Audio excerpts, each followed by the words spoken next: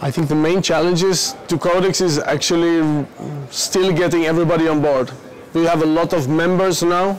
The member countries are increasing still. Soon everybody on this planet is part of Codex, but how do you really get them to participate? So I think that especially Codex Secretariat should really do a lot of work to sort of get them to understand how the process works, and obviously also helping them to develop their capacities so that they actually can come in with their experiences and make these really global standards instead of just standards for the major global trading partners.